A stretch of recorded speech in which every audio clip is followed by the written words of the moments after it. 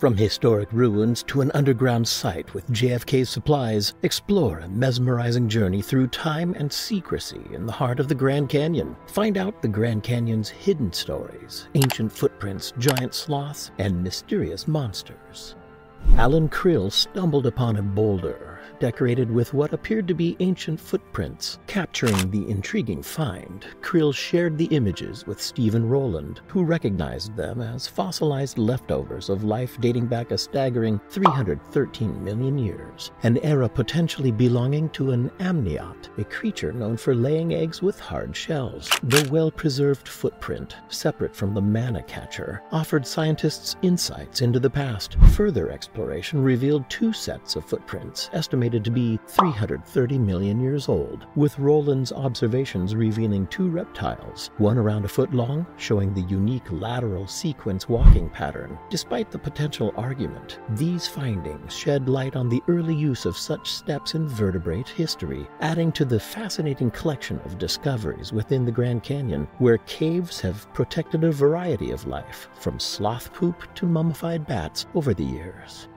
In the depths of the canyon, scientists fell upon an earthwork cave that once sheltered a colossal 500-pound Chester ground sloth, a species long destroyed for over 10,000 years. Interestingly, the fertilizer left behind by this ancient creature became a valuable treasure for researchers. By employing radiocarbon dating, scientists could delve into laziness's dietary habits, opening details about the plants that thrived in the surrounding area. This discovery not only offered a glimpse into the life of a long-gone giant, but also provided valuable insights into the prehistoric ecosystem of the canyon.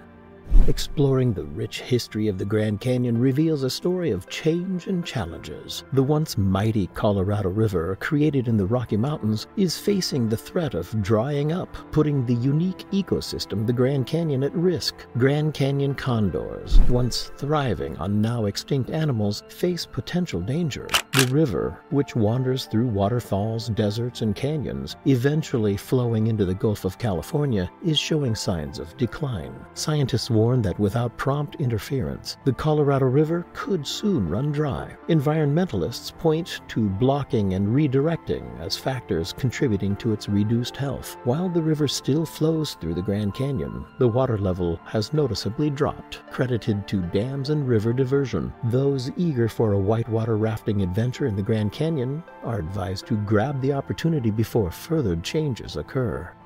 The Grand Canyon holds suggestions of uranium, but the radiation levels are low, assuring the safety of visitors. However, the presence of old mines poses potential dangers, particularly to the residents. Mining activity surged during the uranium craze, leading to a ban on uranium mining on 1 million acres around the Grand Canyon for 2 decades. Among the communities affected are the Havasupai tribe, ancient inhabitants of the Grand Canyon region. Initially residing in a vast area stretching from Bill Williams Mountain to the Little Colorado River, the tribe faced displacement when uranium mining gained momentum. The Havasupai, who had resided on the Colorado Plateau, encountered European explorers in the late 1800s, eventually settling in Havasu Canyon after being compelled to leave by the National Park Service. In 1975, the government allocated 185,000 acres of land within the canyon and along the rim to the Supai tribe. Today, their livelihood is continued through farming, tourism, and various job opportunities.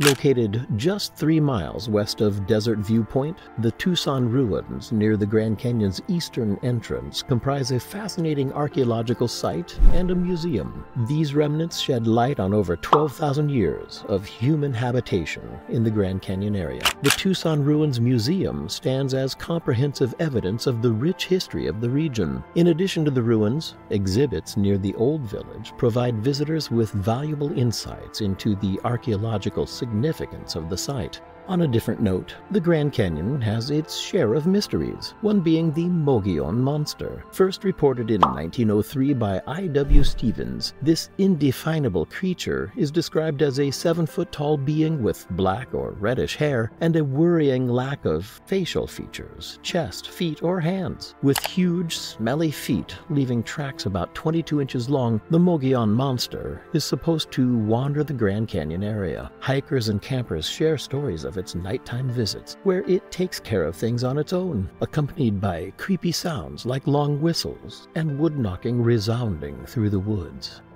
Nestled above ground, the Caverns Motel oversees and operates a unique underground suite within the Grand Canyon caves. This underground lodging holds a piece of history, hosting the emergency supplies of John F. Kennedy that remain remarkably fresh and usable, even after 4 decades. Situated 220 feet below ground, the suite boasts modern comforts like a record player and running water. For those seeking an extraordinary experience, this historical reserve can be rented for $900 a night, offering a glimpse into an unusual chapter of the Grand Canyon's past.